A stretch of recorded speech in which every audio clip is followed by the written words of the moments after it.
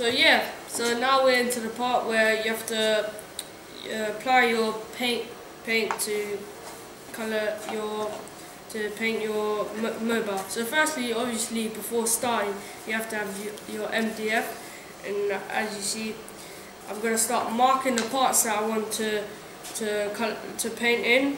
Always mark it before you do it to make it more neat. So now I'm just going to mark it.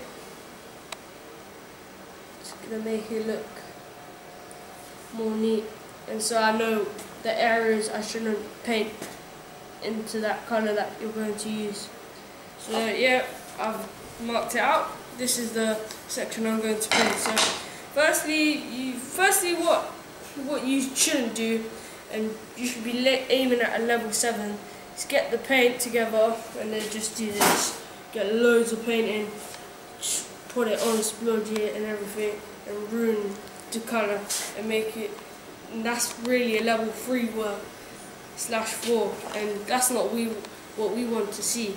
We see better work. So what you should do is blend in the colour. So I might put a little bit of white in there just to make it, and you can see how smoothly I'm doing it. Yeah, this smooth, making it smooth so it looks the best it can be.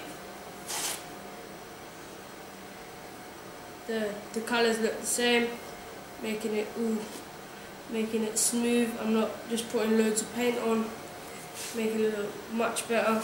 And this is what we have to see from you guys. You guys are top set and you need to be doing this. So yeah, so I'm going to be colouring this in. It's a little bit more blue to make it blend in. So yeah, I'm just going to colour this in by myself here. There we go. Finished it. So yeah, this is what you guys should be doing. Level 7 work just like me. Quickly, smoothly, not too quick because then you're going to ruin your work.